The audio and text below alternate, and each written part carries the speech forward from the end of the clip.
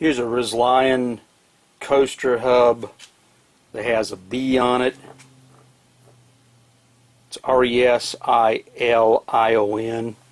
Not sure if I pronounced it. Across the spacer washers and the axle here, I have about 114 and a half millimeters. It's got a coaster brake here.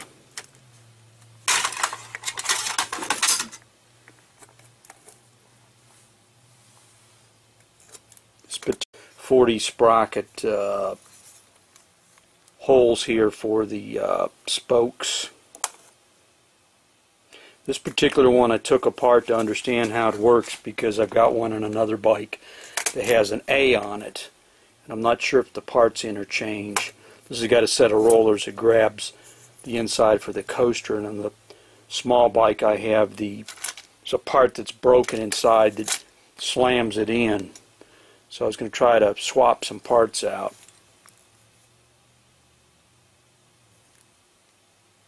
This has got a left-hand screw that comes out, nut. These are the washers that space it from the frame. That's the greasing hole. I'm not sure on the web what this B means. That's why I'm posting this video here, because this has got a B on it and the one I have on my bike has an A.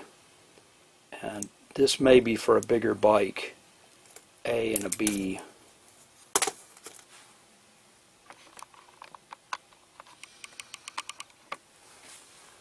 Resilion.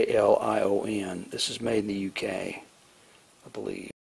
Here's a Resilion hub on a single speed 20-inch boys bike from the early 60s. Over here it has an A on the hub. It's got a grease fitting here. This has got 40 spokes, and the tire size on this is 20 by 1 3/8, 17.75 diameter, which is 451 millimeters. It says Dunlop over here, made in England. The particular tires that are on here are 20 by 1 3/8 Sears linear tread from the Dark Ages. I want to say these are from, it says in plate, 50 to 60 pounds. These tires are from about 70. Spacing on this hub is 119 millimeters between the dropouts. The caliper 119 millimeters. This particular bike has 18 sprockets on the single speed, and then over here on the driven it's got 32. Input side on the crank is 32. We got 18 here on the single speed.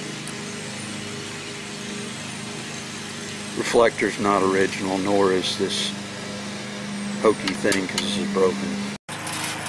This particular hub, there's an internal part broken. If you pedal backwards, you can get it to stop. Taking this apart, there's some rollers in there, then there's a piece that's physically broken in there.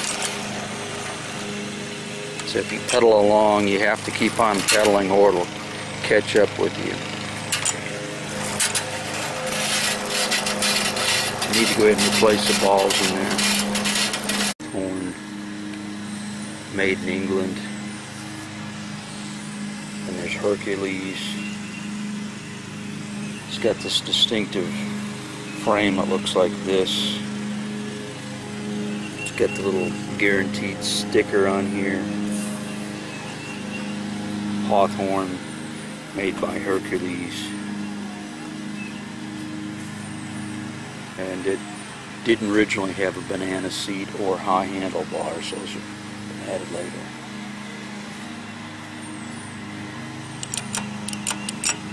It's got cotter cranks. The pedals say Brampton, England. This one's okay. This one, the balls came out. I gotta remove the dust cover, put new balls in there. I believe that's a Raleigh symbol. I'm not sure there, but this has got cotter cranks on it. The bottom bracket is just like Raleigh, because Raleigh bought Hercules in that era. This has got the same gizmo that grabs that to undo this to tighten up the bottom bracket. Frame size in this particular bike is very small. It's only a 15-inch frame. The bottom of the tube here.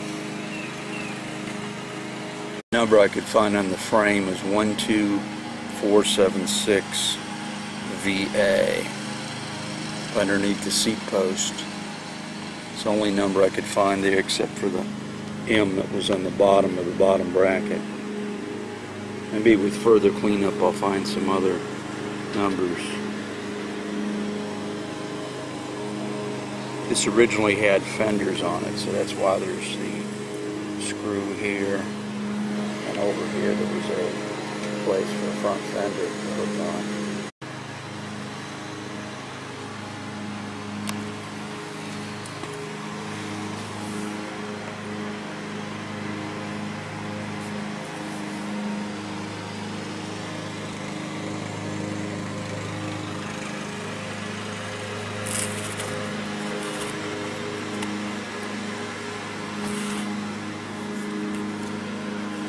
This says Brampton, made in England for the front hub.